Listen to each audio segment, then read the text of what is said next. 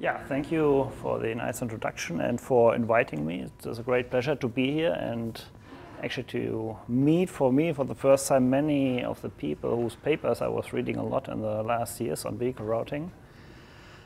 And yeah, maybe also thank you to Bill Cook and Kjeld Helska, my co-authors here, who, when this challenge started, eventually asked me whether I would like to participate. So I was looking into that before, very shortly, with two colleagues in Bonn.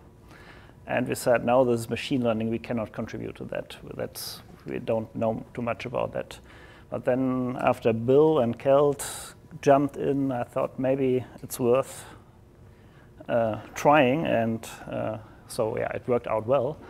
And maybe one reason why they asked me, besides from me being able still to write some good quality standard C code, which was the basis of our core algorithms, is that I also work or participate to this research at our institute with a company green plan that was originally founded within DHL, but then became an independent startup and was now acquired by a larger one. And we focus on time-dependent travel time. So Bonn is one of the areas in Germany or Europe that is suffering from traffic jams the most. And so this is really a big problem to us. And also a lot of people in industry see that like that. And so we could gain some industrial partners here.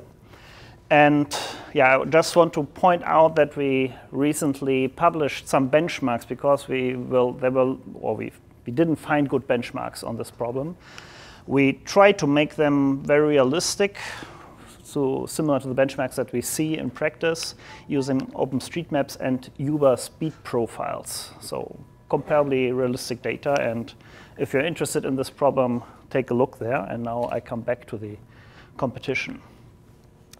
Yeah, what was Amazon's motivation? We already heard a little bit of it. So they said, well, the drivers know how to find good routes, and we should somehow gain information from them. So the objective was to leverage AI, machine learning, what do we have, deep learning, computer vision, other approaches to outperform traditional optimization and operations research methods. Which somehow sounds a little bit like a threat, at least to me, because I'm one of these more traditional guys. Though, I mean, in general, I'm open to everything that works good in practice, or also in theory. But what was our motivation? I mean, in the area of chip design where I'm in, there are now about 80 to 90% of the papers employ machine learning, yet in the tools, it's maybe 5% machine learning or even less, so it doesn't play a big role. And a lot of these papers just overlook the state of the art for algorithms. And that was the one motivation maybe to also show what the state of the art might achieve here. We were actually not necessarily expecting that we could win the challenge because it was focused on machine learning, but still give some good results. Yeah, that was our motivation. I mean, of course, we expected to do some machine learning, but none of us is an expert there. I think, at least for me, but I also think for my co-authors, none of us ever worked with neural networks or reinforcement learning in practice. Then, of course, this competition had a worldwide attraction and attention also due to the high prize money, and maybe eventually the prizes itself were also kind of encouraging to participate here. But honestly, I think for all of us, this was to a lesser extent. Yeah, what were these challenges or instances about? It was about the asymmetric traveling salesman problem.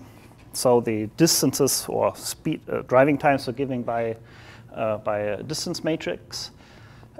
We have seen a lot of these things already before. So it was just ATSP, no vehicle routing, no partitioning aspect here. There were time windows, but we can just ignore them. I think Amazon also ignored them to a large extent. But a lot of addresses per tour. So,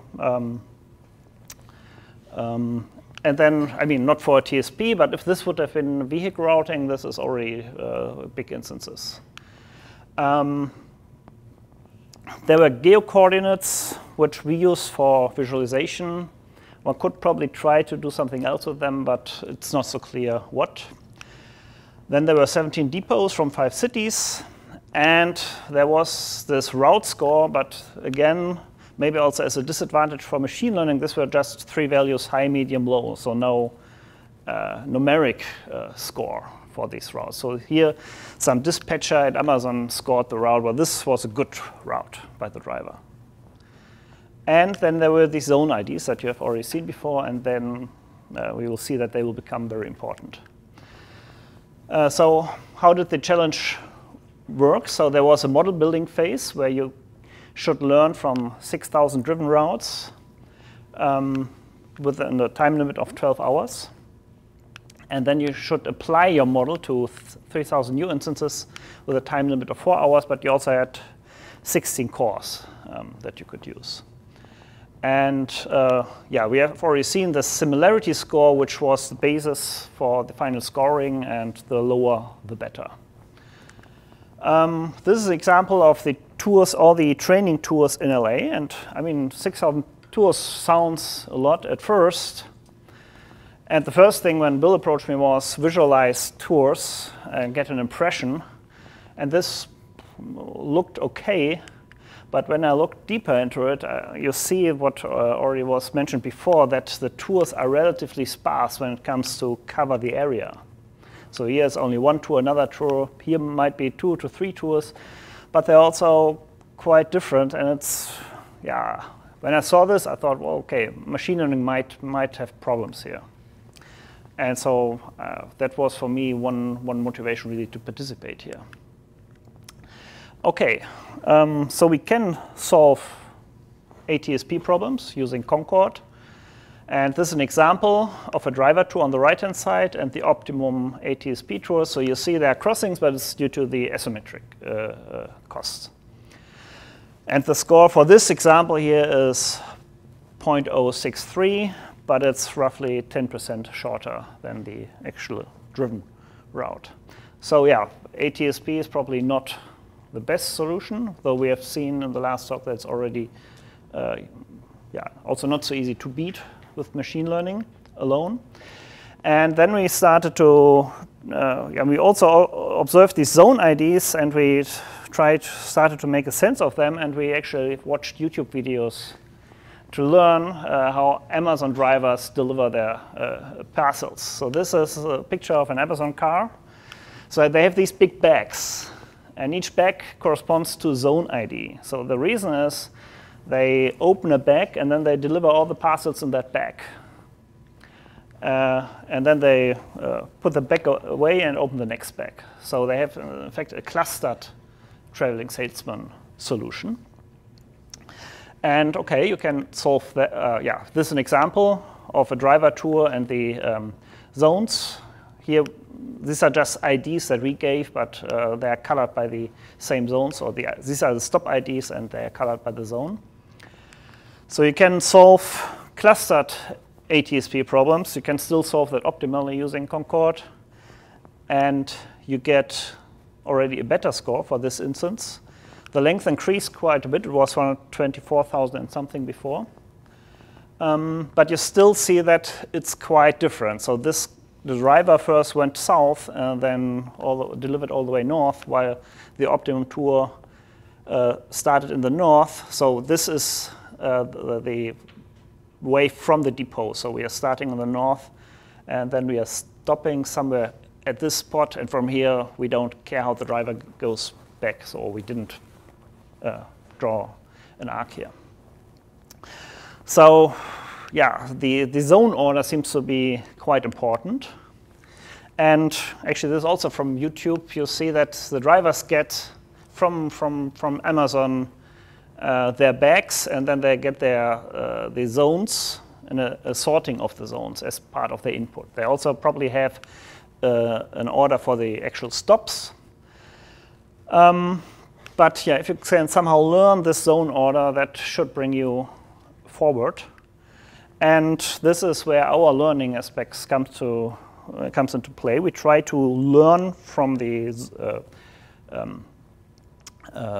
from known to us, the zone order, but in many cases, actually in most cases, the drivers don't preserve the zone order strictly. They might go from zone B to X to C, return to B because they forgot a parcel. There are also these oversized parcels that do not fit into a bag, and then they notice, oh, I forgot a parcel. They go back to zone B, and that destroys this zone order here. It could look like this, for instance. So what we do, we apply Targent's algorithm to compute topological order and strongly connected components. And for this example, we get these components because we have this cycle here, which puts all these elements into one component, and a cycle here, which puts these into a component. And then we just extract constraints from this topological order. Namely, B should be delivered, if we have now new zones from a new tour, A, B, C, D, E, then we know that B should be delivered before E, and C should be delivered before E, and yeah, A and D, they didn't occur in this reference route. And we use always a reference route which has a maximum zone overlap to extract such constraints for our TSP. When you do that, for this example, we were lucky. We immediately went to the right starting point, so to the south, and the score improved, which is now already below what, or with the approach, you would probably have been second in the contest. And then the driver goes north, but there are still some subtle differences. There are further aspects which we have seen before, namely that these tags, the zone are traversed in a certain order coming from these tags. So we have these tags which consist of some gamma xy delta. And when you go from zone to zone, typically only one of these letters is changing, decremented or incremented. So for instance, here we traverse these three from 1 to 3. Only this y part would change, and mostly the y part is changing. So in addition to the zones, which you consider as a cluster, we define what a supercluster as those zones where everything except the y is identical. So for instance, for this first tour, we would have these 4 super zones. And we would try to first serve a super zone before we go to the next one, also in our TSP tour. And then you can go further. There are super clusters where gamma and x is identical. So for this example, there are 2 super clusters. And there can be a top-level cluster where only the gamma is identical. And here that doesn't occur too often. But here we have an example where the gamma changes, and we have 2 top-level clusters. So we have a hierarchy of clusters. And we always want to stay within one cluster within a hierarchy before moving to the next cluster in that hierarchy. So that you can just formulate as constraints. But then there's also the transitions, for instance, from a supercluster to the next supercluster, where here this letter E is changing to D. That will always occur either, in this example, at a 1 or at a 3, never at a 2, or never at a middle element in the sequence. So within each supercluster, we sort the labels, and we know either we go in the sorted order and the reverse order. We don't know which one. Both occur, so we observe both. So that has to be left open. But we can pair these adjacent zones to be served subsequently, leaving the order open. And then when we go to the next supercluster, we don't know whether we end here with a 1 or 2, and we don't know whether we start here with a 1 or 3. So we might be in the situation that we add multiple choices, and we get these disjunctive constraints. So we want that either this zone and this zone is neighboring for the transition between these two super clusters, or these are neighboring, or these are neighboring. So we don't know which one, but some of them have to be neighboring. And if you do that, the score is getting even better. And the superclusters are similarly performant as the precedence constraints were. The precedence constraints alone give a slightly better score than the superclusters alone, but together they give this score. When putting that onto a larger test set, so during the competition, from all the training routes we had, so the 6,000 routes, we took all the high score routes, which were considered of good quality, as a basis, as the basis for benchmarking. And we were always learning on the full set, but we made sure that when applying our learned constraints, we would never learn from the same route that we are applying it to. So we would also learn from all, when we evaluate one of these routes, we would make sure that that particular route is not used to generate precedence constraints. And then, we start here with the driver tours. The ATSP tours on this test set give you such a score, which is a bit worse than we have seen before. The clustered ATSP tours are then around this 0.05, a little better. Adding the precedence constraints gives us this score, which is in the range of the second place of the competition. So superclusters then, together with the precedence constraints, gave much better score. And now we can also apply precedence constraints, learning precedence constraints for superclusters and superclusters, which is tinily improving this even further. And Bill always, or once we were below 0.03, Bill was always pushing us, we have to get below 0.02. That is our goal. And this then happened maybe a few weeks before the deadline, but we still try to get better then. But actually that goal that he set very early, we reached that eventually, and we could not improve on that so much. So how do we solve these problems? I didn't mention that so far at all. We don't solve anything optimally here.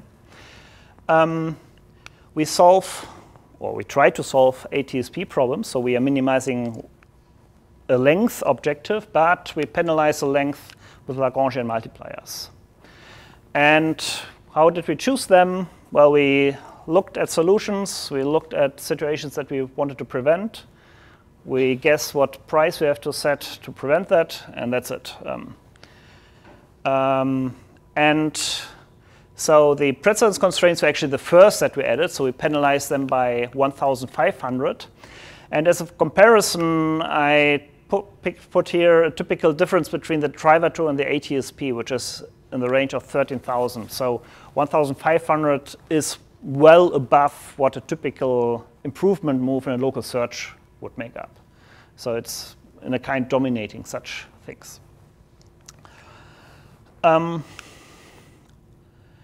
Then for here, we were not sure whether the learned constraints are really give us the precedence that the driver eventually chose for the final tour.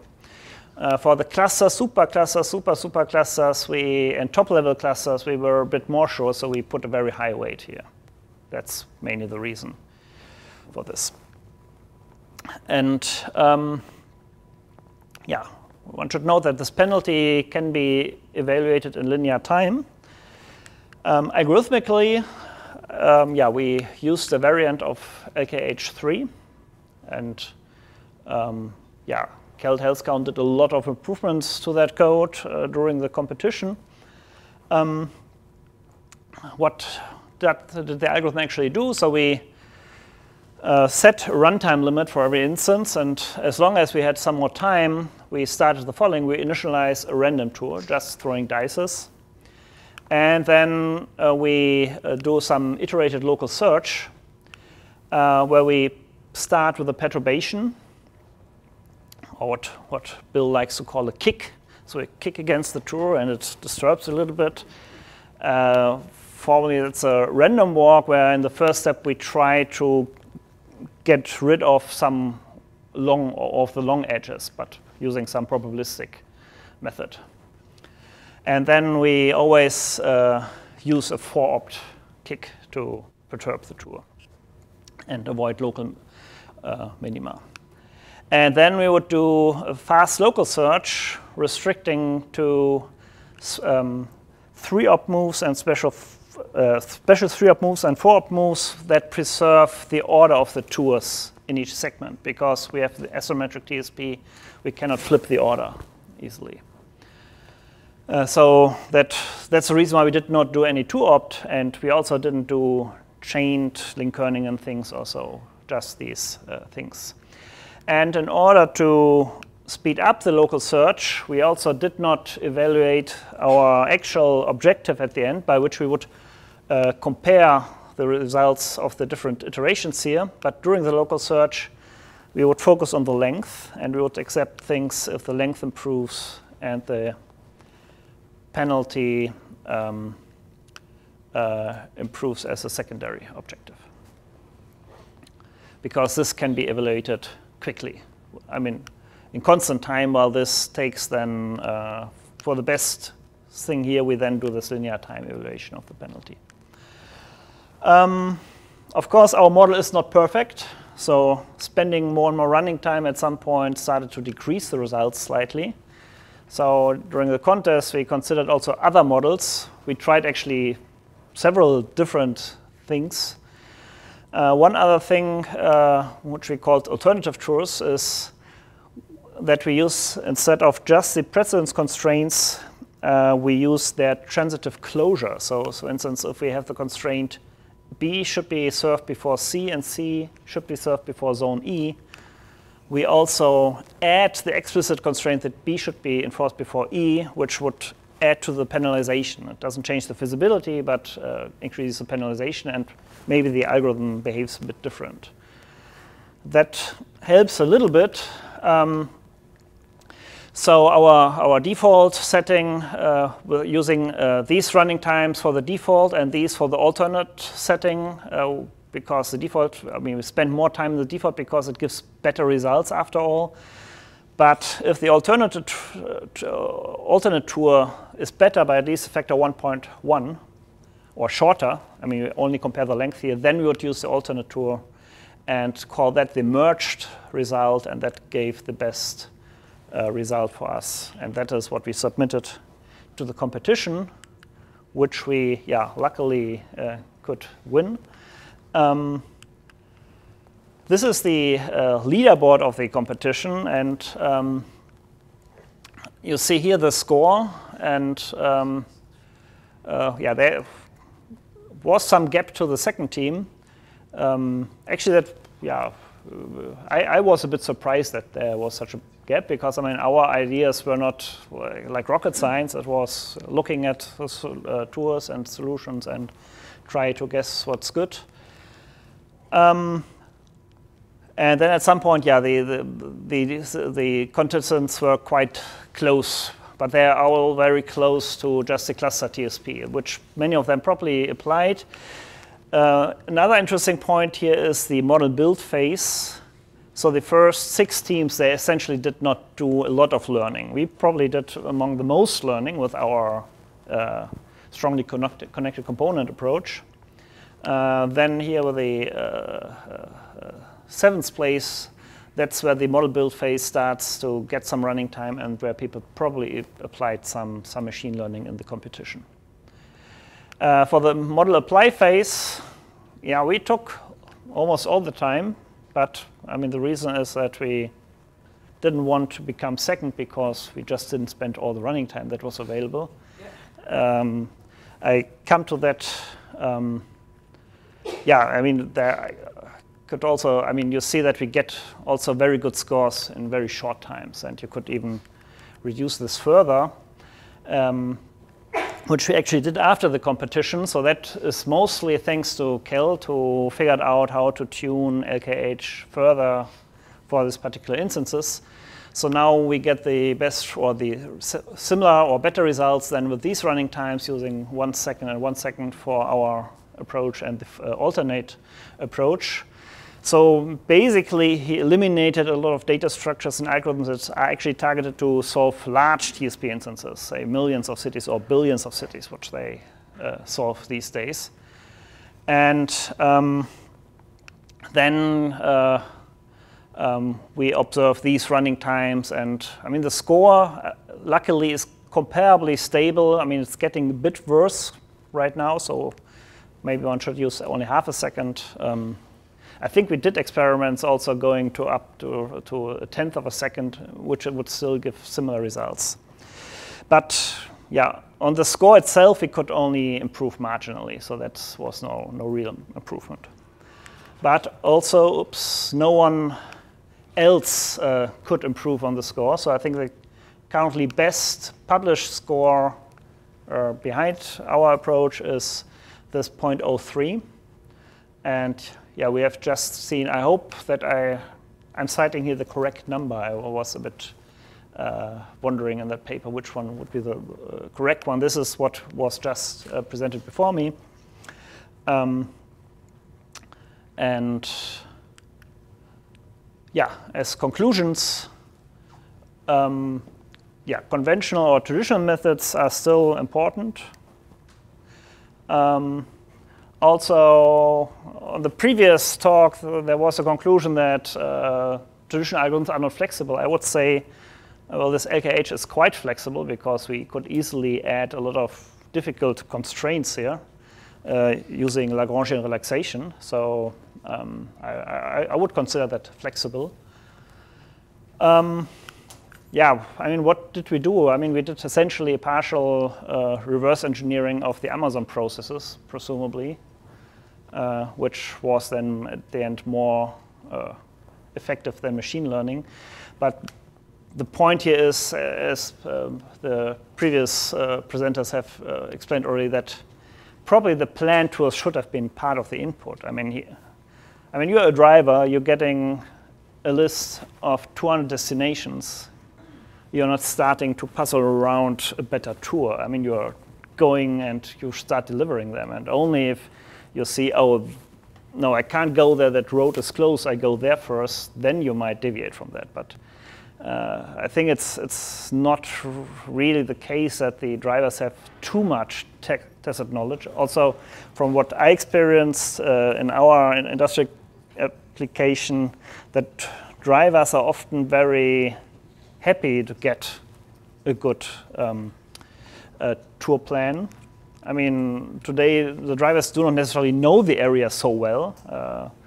It's not the best paid job, and maybe if they are using Amazon Flex, they're not doing that on a daily basis. So they just do what they get in many cases. And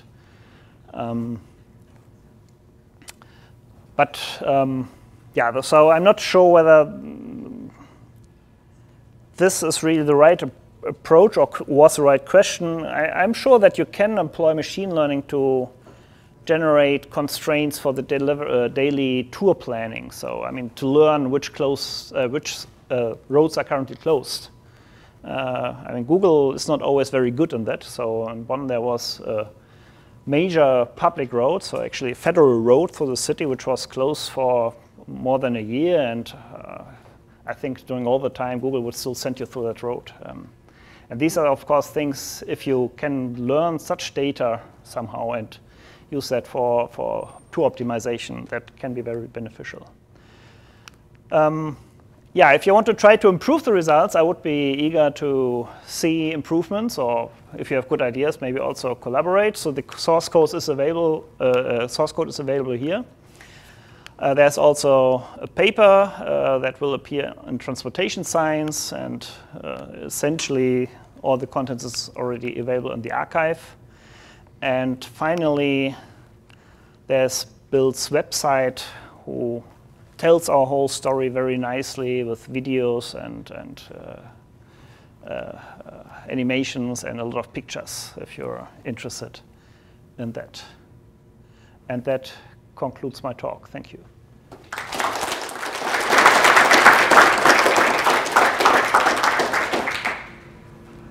Thank you. Questions?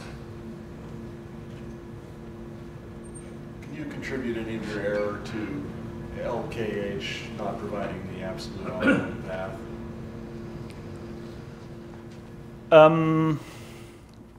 I mean, for these instance sizes, LKH, if it's only the ATSP, LKH will in most cases find the optimum solution for you. With the constraints, it's not so clear, but we don't have tried to compute optimum solutions with the penalties, because then we cannot model that as a TSP problem and pass it to Concord so easily any longer. But I would assume that that LKH will be optimum in many cases, because the tours are still short. But yeah, I mean, it might be, or let's put it this way, it was not so important for the competition to get the real optimum tours, because the model was not perfect neither. So that was not our focus. But for most solutions, we didn't have penalties in the final solution. So we would find feasible solutions with respect to our model. One question? Well, I have a remark. I found this competition to be a bit dangerous because OR should be the science for the better, not the science of the experienced drivers. So the goal of optimizing to replicate what experienced drivers do goes against everything that, so we should understand what drivers can do and cannot do and try to optimize using any method, machine learning or whatever, and instead of reverse engineering what they're doing. So congratulations to you, to all the groups that did well in this competition. So.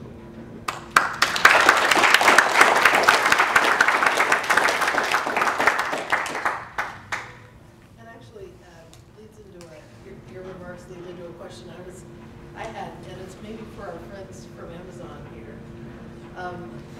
Why do we want to predict what the driver is going to do? I don't know. There might be. I mean, I think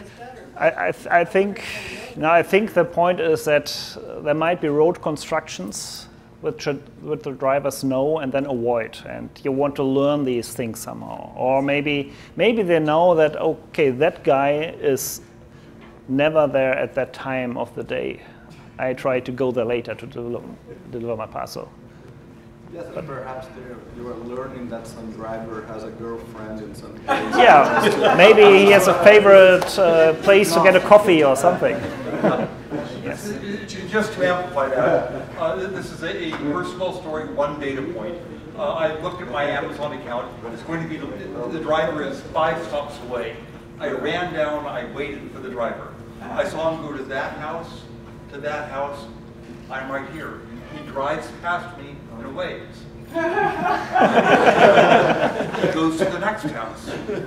Okay, he then turns, he doesn't back up, but he pulls into the driveway, turns it around, comes in, pulls into my driveway, hands me the package, and I say, and he says, oh, I have to do it this way.